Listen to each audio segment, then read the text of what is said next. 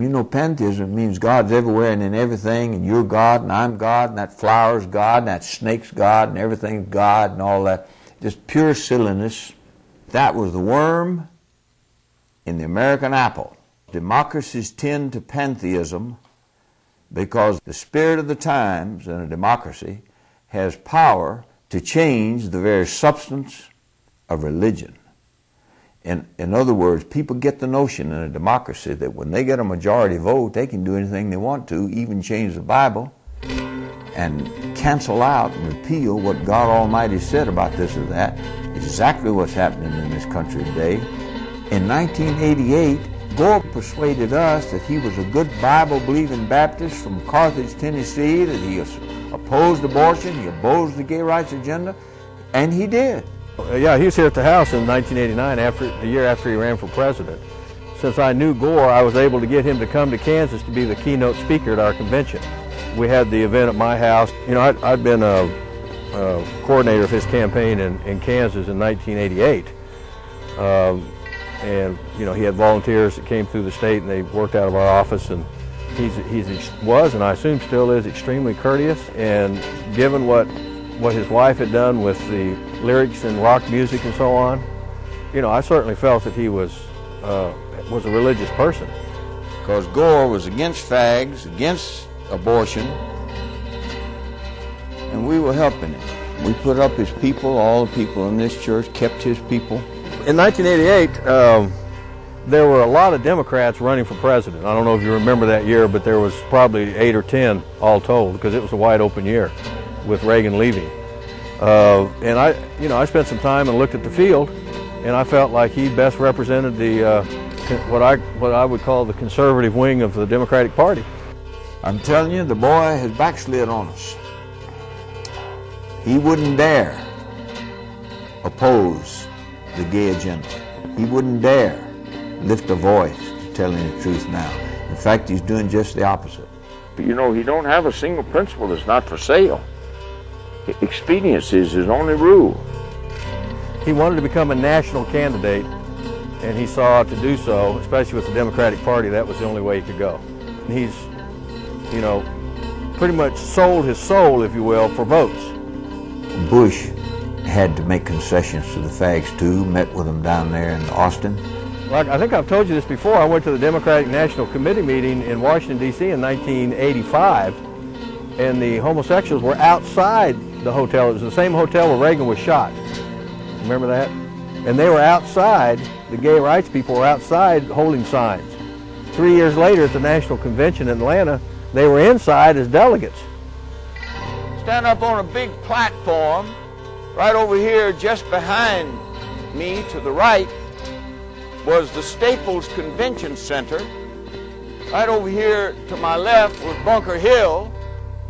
I'm standing there preaching this same thing and saying, we have come from Kansas to inject a little sanity and truth into this insane orgy of fag lies going on over there, calling itself a Democratic National Convention. I'm also telling you that probably the biggest hypocrite on the earth today in these times is Senator Joe Lieberman. Biggest hypocrite in the world today. I can prove it and document it. That hypocrite is so holy, he won't flip a light switch on Saturday, but Monday he'll go down to the courthouse and slough off the wife of his youth and take another called Hadassah and fornicate with that whore every night. It's Bible. It's Bible. That's in Joe's Torah. They got Joe Lieberman in there, you know, they're talking about God every other sentence. What they're doing, what they're trying to do is to wash away the last several years of the crud from Clinton by talking religion now. If the Republicans were talking religion like the Democrats are, there'd be a hue and cry from the media that they're trying to mix church and state. It's kind of like Clinton walking out of church with his Bible, you know, during the Monica Lewinsky thing. Give me a break. It's just a ploy to try to play to the voting masses. Holy Joe Lieberman, world's biggest hypocrite. Hypocritical, nonsensical triviality is like not using a pen on the Sabbath. You're so holy. You're a hypocrite, probably the biggest hypocrite in the world today. And you pick up that pen on Monday and write laws strengthening the right for these fool American women to kill their babies. Joe Lieberman is one of the biggest baby killers, 35 of them, in the United States Senate, and hence, with that power, in the United States. I mean, how any intelligent person can listen to that phony and see him any other way than a 24-karat phony. I got an invitation to the presidential inauguration in 1992 from Al Gore. And my recollection is, although I could stand corrected, I got one in 1996. We went into the inaugural festivities and then we went outside and picketed certain things like fags. And he had fags wall to wall at that inaugural. Clinton. I'm going to give you my candid gut feeling based on what I know of Mr. Gore. I think I know him better than the average person. I really think what he's done, although I'm quite unhappy with it, in selling out to the homosexuals and going to all these political fundraisers and so on, I think when the rubber actually hits the road, I don't think he would be near prone to be as extreme and as dedicated and committed. I don't think he's quite as perverted, if you will, as Bill Clinton. I think Clinton really felt it down deep inside.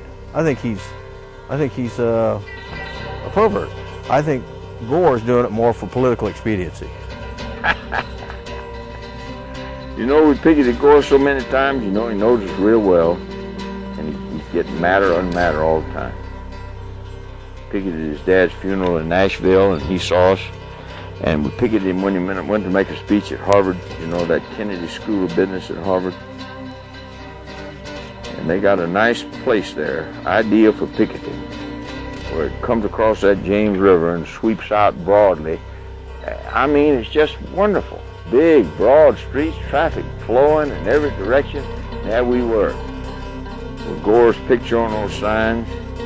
He's in a limousine. He sits up there looking like that, just looking from one little sign to the other.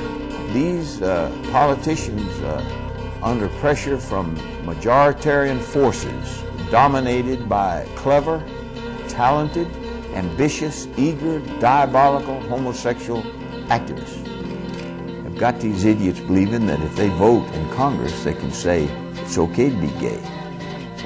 That's what the devil told Eve in Genesis 3. As God said not to eat this fruit, she said, God said, if you eat that fruit, you're going to die. The devil's next words were, ye shall not surely die. But God doth know that in the day you eat thereof, you'll be as gods, knowing good and evil, a tree to be desired to make one wise, pleasant to the eyes. The devil persuaded her that the Word of God means nothing, that there are no teeth in it, and no repercussions of divine and eternal ramification. Boy, that is very good preaching. I got to remember some of that stuff. Some days you spit it out better than other days, you know.